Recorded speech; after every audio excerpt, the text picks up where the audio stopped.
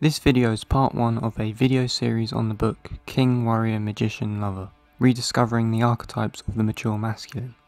In this video I cover the Divine Child archetype and its bipolar shadow representatives in boy psychology represented in the book.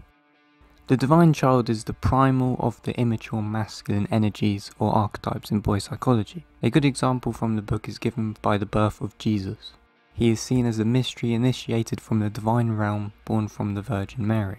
The miraculous attends to him by being surrounded by worshippers as he radiates light because he is God, but at the same time completely helpless and vulnerable. This is why the Divine Child is the immature masculine archetype and energy of the king. Therefore King Herod tries to seek him out and kill Jesus, forcing him to be spirited away to Egypt for protection. As you can see, King Herod is nothing more than the Shadow King tyrant, and not truly a king at all. This myth of the Divine Child archetype or baby boy at play is represented in many other stories, such as the great Persian prophet Zarathustra, and in Judaism where baby Moses, who is delivered to be the great teacher and mediator between God and the people, but being raised as a prince of Egypt, he is threatened by an edict from the Pharaoh, therefore being helpless and being set adrift on the Nile. Not only is this figure represented in myth and scripture, but it is also within ourselves. When something or a creative spark that is fresh and innocent is being born within him, creative elements from the unconscious are being made conscious into awareness, therefore experiencing new life. But this energy is fragile and it needs to be consistently moved before it gets attacked. As I quote from the book, a man may say in his therapy, "I may actually be better," and right away he may be answered by an inner voice, "Oh no you're not, you know you can never be well." It is then time to get the fragile Divine Child to Egypt. This element of himself needs to grow into something much stronger, but to maintain the element that makes him young at heart.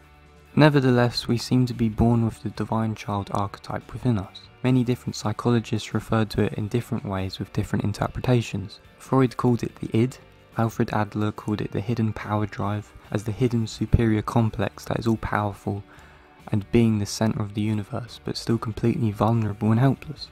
And finally Carl Jung, who called it the self, as it is separate from the ego, and when in contact produces an enormous sense of well-being, enthusiasm for life, peace and joy. The Divine Child obviously has its bipolar shadow aspects, and these are what the book calls the high chair tyrant and weakling prince.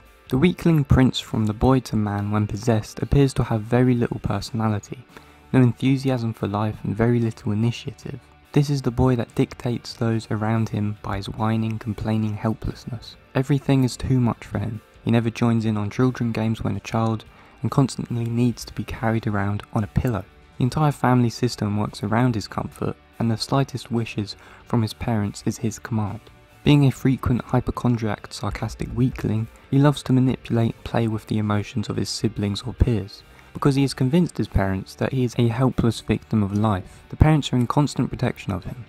When there is a controversy, he is protected when most of the time he is to blame for the cause of his confrontations with others.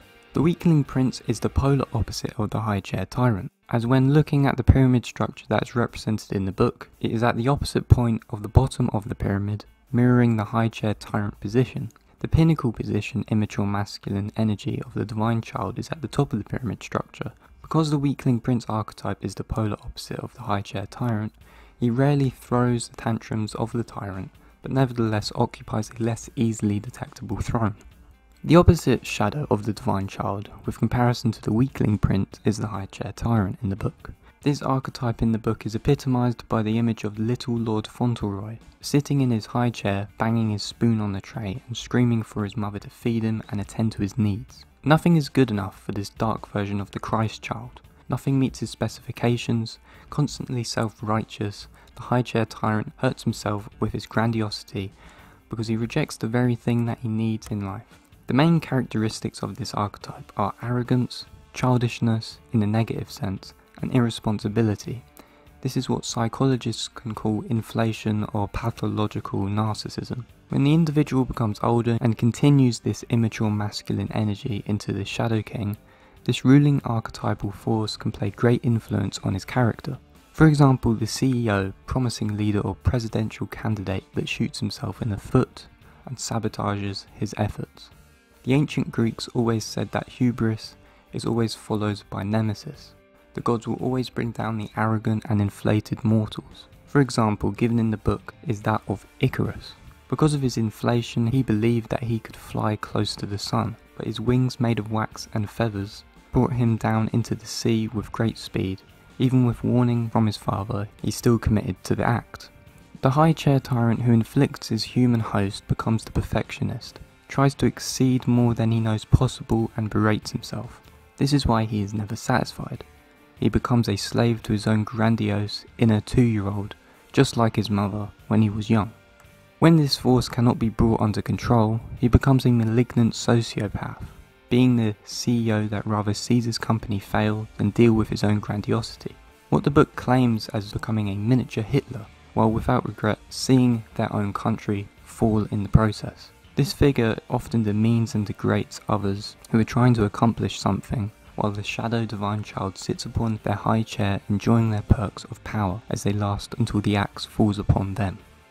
If you enjoyed this video, please give it a like, comment and subscribe. I will be doing more videos on this book covering the archetypes of the immature masculine and the mature masculine.